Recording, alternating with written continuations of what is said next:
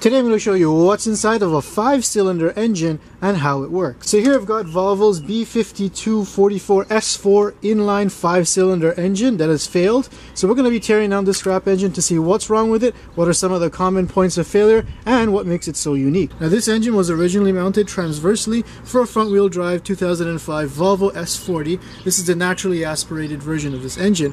At the front here we have the air intake plenum. At the top here we have the valve cover, and it's made of metal. It seems pretty chunky, and you can see where the 5 cylinders would be located in these spark plug holes here. Now just below the air intake we have the oil filter housing, and that's going to bolt in from the top as opposed to from the bottom where the oil can drain out easier. This makes for a big mess of an oil change. Now just around the oil filter we have this box that's going to separate any oil from the crankcase and the valve cover coming through these tubes here before feeding it back into the air intake at the bottom here. And taking a look at the back of the engine, we have a typical exhaust for any inline style engine. Now in turbo models, this manifold is built into the head and the turbo would bolt directly to the head. Now this engine is also a dual overhead cam design where we have an exhaust camshaft on this side and a variable intake camshaft on this side, which is driven off of this timing belt powered by the crank. First thing we're going to do is pop off the valve cover, which is held on by 1 million 10mm bolts. At least they don't use Torx like the Germans.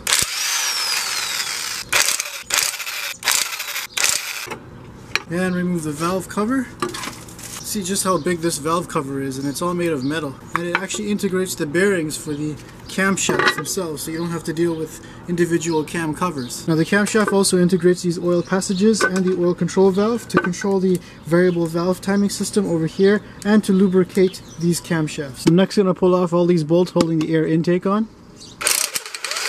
Alright, now I'll pull off the air intake. We do have this PCV hose here to pay attention to. Now I'm going to remove this coolant passage assembly here. Kind of interesting that something as hot as coolant has to flow through this type of plastic at the thermostat. Now I'm going to remove this assembly here. And we'll just remove that with the oil filter housing. You can see there's some oil passage ports at the bottom here and at the top here. Now over on the exhaust side I'm going to remove the shield. I'm surprised it isn't completely rusted off. Now this exhaust manifold looks pretty cool. You can see some of the cylinders are really short while some of them are really long, and that's what gives you the alternating pulses and such a sweet exhaust note on these inline 5 engines. Spray these down with some PB blaster. Now I gotta admit, this is my first time working on a non-Japanese engine and the first time I'm using my 13mm socket. And I'll remove that header. Now with the exhaust out of the way, you can see we have the coolant bypass tube that goes from the water pump side over to the back of the engine. It's also got these 2 lines that come down for the oil cooler. Now one thing I do like about this style of oil cooler is that the oil is self-contained inside of the sump. There's no external oil lines that have to run outside to potentially get severed, and thus you lose oil pressure and thus your engine. This way, if you know if your coolant line gets severed, it's okay, you can still pull over to the side of the road. Just pull off the cross tube there, and I'll remove the oil cooling line here. Next up I'm going to remove the timing components on the front of the engine. So there's this one Torx here I'm going to remove, and then pop off the timing cover. And here's how the timing is set up on this engine with the crank at the bottom here. We have the tensioner here, the water pump here, the 2 cams at the top, and then an idler pulley over here. Now some of these timing covers could get super brittle, and if this gets lodged inside of your belt, that's not good. I'll just remove this bracket here, good old 13mm socket. Now this is a spring-loaded tensioner. There's no hydraulics here, so I'll just remove the idler pulley. And you can see that releases the timing belt tension here, and the timing belt just jumps right off. You can see that's where the tensioner, you can see that's where the spring is inside the tensioner. Now with no timing belt tension, I can remove the cams. Now I'm going to remove this idler pulley and remove the water pump. And I'll remove the water pump. Yeah, and I'll just remove this bracket from the timing side, and I'll just remove this timing cover, and I can remove the timing belt. Now with the cams and timing out of the way, it's pretty easy to see what this dual overhead cam design looks like. The valves are spaced pretty far apart from each other compared to other inline or even V-series engines, and the spark plug area is pretty big and flat on the top. Here you can see we've got the buckets over here that cover the top of the valve stem and the spring. Now the head bolts are regular 14mm hex style bolts. So I'm going to go ahead and break those free with a breaker bar. Alright, so I got my 14mm on there. I'm going to put this long pipe on it, give me some leverage.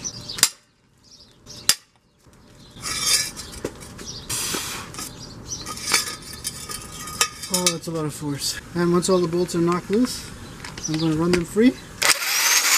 And now with all the bolts free, I'm going to remove the head from the engine block, is that you can make them nice and compact for a front-wheel drive vehicle mounted transversely. However, you can see with this design, Volvo has really taken compact to the next level and made the cylinder walls between there really thin. Take a look at how thin that is. It's actually less than the thickness over in this region here, and more so look at the head gasket. It's really thin in this region here. So my bets are if this head gasket were to blow, it'll probably be between these two pistons. Here you can see when I rotate this engine, how the pistons move up and down. You can see that they don't really have a relative relationship to each other. And that's because it's an odd number of cylinders. I also didn't really notice any compromises in the head gasket or the piston heads themselves, so we're going to turn this engine over and open it up from the bottom. Now that's not how the oil is supposed to look like when it's coming out. It's like oil and coolant kind of mixed together, and it's really watery. So now that the engine's been flipped over, I can remove the lower oil pan here, and you can have a look at what's inside. Now given how milky it looks like inside the oil pan, it seems like oil and coolant has kind of mixed themselves up inside of this engine, and they don't do each other's job properly. Oil is not a good coolant, and coolant is not a good lubricant. And here we have a plastic oil pickup tube. It plugs into the oil pump over here and sucks oil out of the oil sump, and you could see just how milky that is. And this whole engine actually has a lot of coolant at the bottom end here where it shouldn't, and you can see that there's actually some particles inside that oil pickup tube. So we know that this engine definitely failed by some means of coolant and oil mixing together. Now I don't know why Volvo would make this out of plastic, because it does get relatively hot down here. They should probably just make it out of metal. Now in order to get the crank out, we have to take off the upper oil pan from the engine block. Those are held in by these bolts over here, but before we do that, we also have to loosen up the main bearing bolt at the top here. I'm also going to loosen off the connecting rod cap bolts. And I'll just remove that connecting rod cap. So here you can see that this connecting rod bearing is actually spun, and it's gone around to the other side, leaving a clearance on this side and completely destroying this crankshaft due to lack of lubrication and cooling, and it's scored it up. That gap is what's going to cause that knocking sound in this engine. So the crankshaft and the connecting rods are toast. So with the crank pulley removed, you can see we've got the oil pump here. There's just a couple of torques I have to remove, and then it'll come out. And with the bottom end free, I can remove the upper oil pan. And with that first piston removed, you can see the damage that's inside the connecting rod here, how scored up it is. And you can see these bearings here that's spun.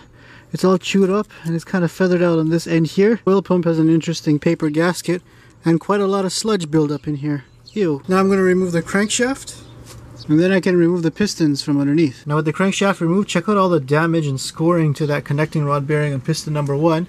We've also got some of that on piston number 5 here. Now the lubrication system on this Volvo 5-cylinder engine is a little bit different than other engines because it integrates the oil pan and the valve cover and even the air intake into the lubrication circuit. Now the oil system begins its journey here at the oil sump, which has a lot of baffles and webs inside of here to stop oil from sloshing around. We've got this oil pickup tube that's going to bring oil up to the oil pump. Now in the upper oil pan, the pickup tube is going to plug into here, and that's going to feed the oil pump. Now the oil pump is responsible for providing oil flow, and its inlet is over here, and its outlet over here routes over to this port, which goes back down into the oil pan. Now back at the oil pan, the oil is then going to flow down into this tube over here, over to the oil cooler that's externally mounted, and it's going to exchange heat with the oil cooler and then bring oil back into here, over to this port over here, back into the upper oil pan. Now in the upper oil pan, the oil is then going to be sent out to the oil filter assembly over here, and then be filtered out and sent back into the upper oil pan here. Now this oil filter housing assembly integrates the PCV system. Now the oil filter itself is a cartridge style that goes in here, and then the lid screws on, so that's kind of messy for oil changes. And at the back here we have the inlet and outlet ports for the oil pressure. Now the filtered and cooled oil is then going to make its way into this oil galley here and feed each of these individual 6 main crankshaft bearings. Now the engine block, you can see where the oil galleys lead to the main bearings. Now there's also a port that brings oil up to go all the way up to the head here, and it also tees off and goes to this galley over here, which runs down the length of the block, and those are going to feed these oil sprayers that are going to spray oil at the piston heads to help cool them and lubricate them. Taking a look at the top of the block, we have the oil feed that goes to the head over here, and then we have 4 oil return ports over here that bring oil back down through gravity into the sump. Now the top of this block here is an open deck design, which means that these water jackets are fully continuous across the whole block, and that's typical for a lower horsepower engine that doesn't need any strengthening across these pistons. Mind you, the water jacket only goes down about halfway or so, so I really hope that the aluminum does a good job at cooling the bottom half of the combustion chamber. Now at the bottom of the head, here's the oil feed tube that's going to feed oil up straight into this cam bearing over here, and the return ports at the bottom here. You can see this one's got the water jackets pretty closed up near the top of the head. Now at the top of the combustion chamber, there's quite a bit of an angle between these valves, and that's because the top of the head here is so wide. You have the camshaft spaced really wide apart from each other, and that's going to create quite a bit of an angle for those valve stems. Now the oil to the head is going to first lubricate this camshaft bearing and then be sent into the valve cover for distribution across the head. Now inside the valve cover we have this hole here that comes from the first bearing that's going to first feed the oil control valve for the variable valve timing solenoid located over here. Computer's going to control that to allow the oil pressure to change between these two lines here, and that's going to feed the camshaft. Now once it's done with the variable valve timing system, oil is then also going to flow to each individual bearing through these tracks over here. Now each bearing has a little hole here that leads along to the main galley that runs along the middle of the valve cover. Now it seems like this valve cover is shared with vehicles that have variable valve timing on the exhaust side. You can see this one's just got a plug here where the oil control valve would be, and these two tracks here that are completely filled with sludge here that would otherwise feed oil to that variable valve timing. Now the downside to having such a complicated lubrication system where you integrate the valve cover and the oil pan is you're introducing more points of error where one of these areas can leak, causing a loss in oil pressure and thus oil starvation. Now while these inline 5-cylinder engines are fairly reliable overall, its most talked about point is the PCV system, and that's because it's a little bit more than just a valve stuck onto the valve cover. Now the purpose of the PCV system is to ventilate any pressure that's built up because of blow-by with the pistons moving up and down in the crankcase, and send that vent back to the intake to get reburned. Now this is the oil separator, and it's responsible for separating any oily deposits that are on the bottom half of the engine and filtering them back out before going back into the intake. Now when your PCV system is not working properly, pressure is going to start building up in the crankcase and through these holes here through the head itself, and that's going to cause some seals to blow out, like the valve cover gasket, the cam seals, or even the oil pan seal. Now this PCV system here connects to the block over here inside of the crankcase. Now that air is going to be ventilated through this over here, and any oil is going to be separated inside of this unit and drop back down through this port here. Now that port corresponds to this one here, and that waste oil is then going to drop back down into the oil pan. We've also got another traditional hookup that ventilates the valve cover over here, and we have this one here that leads up to the air intake to dispel those fumes. Now the PCV system is going to ventilate directly into the air intake plenum, and then that's going to vent directly into the intake valves through these machine ports over here on the head. Now inside of here is a little diaphragm, so I'm just going to use my brother's twisted screwdriver here to lift this off, and we can see what's inside. Now taking a look inside, we have this spring-loaded diaphragm here that's going to lock off the seal here that goes over to the intake, and then inside of here we have the air that's getting ventilated. You can see how oily it is. Now one of the weakest parts on these engines is the diaphragm has a crack inside and it doesn't hold its seal, so just use my brother's twisted screwdriver again to pull this out so we can see what's inside, and it's just a rubber diaphragm. Now you can replace these, however it is quite a job to get to this part over here because of where it's located underneath the air intake. There's a lot of things to remove. Let's see if I can remove the top half of this plastic housing, and I'll just pop that off. Now, taking a look at this PCV system here, at the bottom here we have this little port, and it's got this tiny little baffle inside here, and that's basically what forms the separator inside of here. The idea being the oil is going to flow to the bottom and then drip down, and then the air is going to make its way up to the top into the air intake. Now at the side here we have this little sensor. It's got a little coil on it, and this just looks like a normally closed, normally open sensor, but it's also got this little lead here that leads off and comes over to this side over here. Here we have the valve cover ventilation that goes straight into this box here, and then we have this one that goes straight into the air intake controlled by the diaphragm. You can see just all the carbon deposits inside of here. So once this system gets clogged up, you'll see a lot of leaks happening on your engine. Now perhaps the most interesting thing of an inline 5-cylinder engine is its crankshaft and how the connecting rods are arranged compared to a regular 4-cylinder. Now because this is a 4-stroke engine, it's going to take 4 strokes of this piston or 2 rotational cycles of this crankshaft in order for all the pistons to fire. Now therefore, for the 2 rotations at 720 degrees divided across 5 pistons, we get a power stroke every 144 degrees. Now that means that the connecting rods are going to locate on the crankshaft 144 degrees apart from each other. Now the firing order for this engine is 1, 2, 4, 5, 3, which means that if we have piston number 1 at top dead center, number 2 is now 144 degrees apart from it, then 144 degrees apart from that for piston number 4, then another 144 for 5, and then finally back here to piston number 3, and then the cycle starts all over again. Now because there's a piston firing every 143 degrees, when the first piston is making its way down, before it finishes, the second piston is going to start making its way down, so there's a bit of an overlap in the power strokes. Now that overlap is what's going to lead to a smoother rotational torque across this crankshaft and make a 5-cylinder a little bit more smoother than an inline 4-cylinder. Now balancing the rotational forces about the crankshaft is also important to engine balance, and a 5-cylinder does do a good job of it.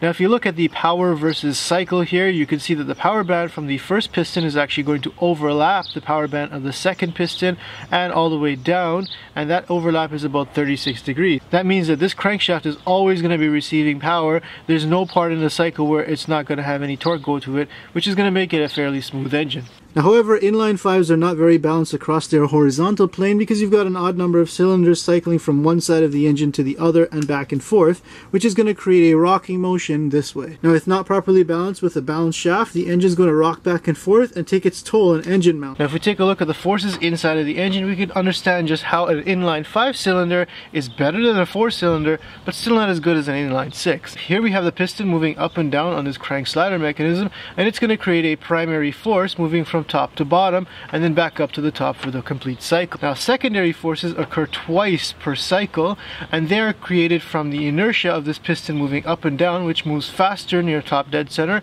and slower near the bottom dead center.